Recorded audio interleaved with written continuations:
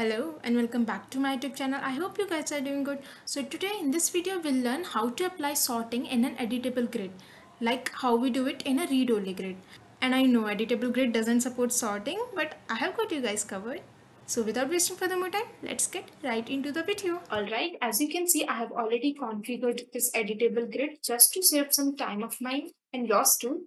First things first, you have to get rid of this label, okay? This is nothing but the name of the column, right?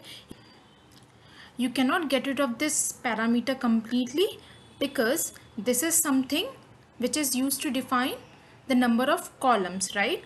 And make sure the number of components in grid row layout are equivalent to the number of grid layout header cell, okay? Otherwise it is going to throw you an error. Now we just have to copy this, okay, grid row layout, and paste it right above this A bank for each, okay? I think comma is missing here. And in this grid row layout, we don't need text field as our components, okay? We will be needing A bank rich text display field to show the concatenation of label and the icon, okay? So I need to have an array of rich text, right? First one is gonna be for label and the second one is gonna be for icon, okay?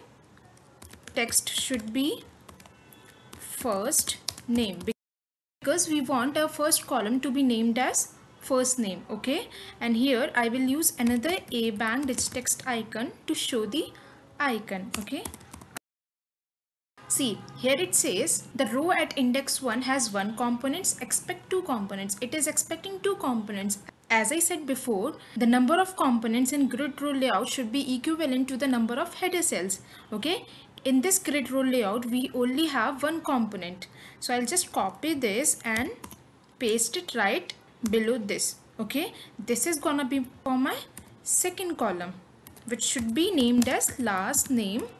And then an icon is needed on click of which it should sort my data, okay?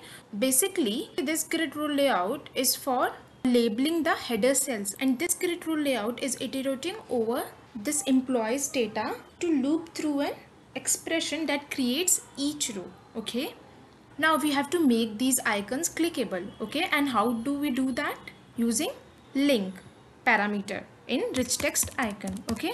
A bank dynamic link, make it a hyperlink, okay? And in save into parameter, I will use A bank save to save the column name in a local variable, okay? So we'll declare a local variable for storing the column name of the first column, okay? And I'll declare another local variable for storing the column name of the second column, which should be 2, local sorting 2. So on click of this icon, which is for the second column, I need to store the name of this column, right, in a local variable, for which I have already declared a local variable, local sorting 2, and will be storing the field name in this local variable, which is nothing but last name, okay? And we'll do the same for the first column, okay? Here in this text icon, I'll just paste it, and this should be local sorting 1, okay? And the field name should be first name, okay? And here you can see it's clickable now, these icons, right? Now if I click this, let's see if it is storing the value or not. See, first name has been stored in this sorting 1, and if I click this, last name will be stored in sorting 2, right? Now what we have to do, we have to manipulate this data, okay? And how do we do that? Using todatasubset, which is used for data manipulation, okay? Using this function, we can efficiently sort a data, okay? Local employees, this is the data which we want to manipulate, and here the second parameter is paging configuration, okay? Here we can page and sort a data using A bank paging info.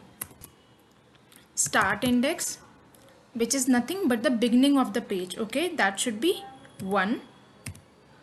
and batch size, the number of rows you want to return. Okay, so this should be -1. If you pass -1, it fetches the entire data. Okay, then we have sort, a bank sort info. The field should be this local sorting one, because this is where we are storing the name of the column, right? Local sorting one, and ascending should be true. Cool. We also want to sort by last name, right? So I'll just copy this, as we are going to have a list of sort info. So I'll just wrap it inside curly braces, as this is an array now, right? Here I think comma is missing. This sort info will be used for sorting the data by first name, and this will be used for sorting the data by last name. This is the local variable where we are storing the column name of the second column, right? Let's say I am sorting by first name. John will have the first position, then Mary, and then Michael. Okay, if I go ahead and sort it by last name, then Johnson will be on top, right? But Johnson has Michael as his first name. But here I have already applied sorting and Michael is taking the third position, right? So this way we are confusing ourselves and todatasubset too. So on click of this icon, I will be making local sorting to null by using another appianseekho. Okay, appianseekho. And then on click of this icon, I will be making local sorting one null, right? So that it doesn't sort by first name. We'll just copy this, okay, and paste it in here. This should be in curly braces, as we have a list of appianseekho. Okay. Now, if I just try to test this out, it says sort should not have blank sort fields. So here we can use if condition. If a bang is null or empty, local sorting 1, okay, then do nothing, else just sort it by first name, and we'll be doing the same for the second sort. Okay, if local sorting is null or empty, then do nothing, else sort it by last name. Okay, here in the second grid row layout, this is iterating over local employees, but we have manipulated our data to sort it efficiently, right? So this should be iterating over now local data. Now let's try to test this out.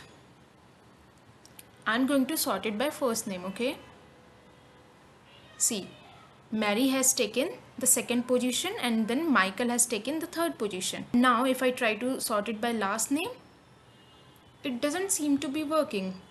See, it's not storing the name of the column, right? Let's dig into the code and see why it is behaving like that. Okay, here we are storing null in local sorting 2. It should be local sorting 1 instead. Okay, and here it should be local sorting, my bad, it should be local sorting 2, because if I sort it by first column, it has to make all of the local variables which are storing the field name null. So on click of this, I will be making local sorting null, and on click of the second, I will be making local sorting 1 null. Okay, now it should work. So I'll first sort it by first name. Yeah, now I'll sort it by last name. Yes, now I'll again sort it by first name. It seems to be working. Now if I try to change the name, will it get sorted? Not really sure, right? So let's try that out. I'll just make it Z. No, it's not getting sorted. It should take the last position, right? Why? Because here in local data, we are manipulating this local employees data. Now we have updated the name of the first row, which has been updated in this local data. See, as you can see, first name has been updated to Z, but local employee is still holding the previous name, which was John. So we also have to update this local employees. Okay, how would we do that? We will use a bank update function to update the first name and the last name. Okay, a bank save target should be local employees, in value we will use abank update function. We have three parameters: data, index and value. Data should be local employees. Then we have index. Okay, at what index we want to update that particular value. So let's say I want to change the name of the third row, Michael, for which the current index would be 3, right? Because Michael is at third position, so the current index would be 3. Now I will try to find the current index in this identifier attribute. Okay, so 3 is at index 2, right? In these indices we can see 3 is at index 2, and now I will be updating the value of index 2 in local employees. So at index 2 I have this row where the first name is Michael and last name is Johnson. So it will be updating the second row in local employees. Why second row? Because this current index, which is 3, lies at index 2. 3 is at second position. So it is gonna update the row in local employees which is at index 2. Okay, so here index of local data, this is the attribute which we are interested in, local data dot. I'll just copy this, okay, and paste it over here, and then we have to look for the current index, right? FP index and the default value. Okay, so here it is gonna find the current index in this local data dot identify, and then we have value. Okay, now I will have to update the same value which we have updated in this local data. So index of local data dot data, this local data dot data, it is going to find the row which is at current index. Current index is 3, so it is gonna find the row which is at index 3. So in local data Michael has taken the third position, right? Because this is the data which we have manipulated, and in local employees Michael has taken the second position because we haven't manipulated this data, right? That's the reason. I'll look for the current index. Cool. We'll do the same for the second column. Okay, done. Now we'll try to test this out. Let me switch to preview mode. Okay, I will first sort it by first name. See, Mary has taken the second position. Now I'll change the name of John to Z. Okay, look, it has automatically taken the third position because we have already applied sorting on the first name, right? Now we'll try to sort it by last name.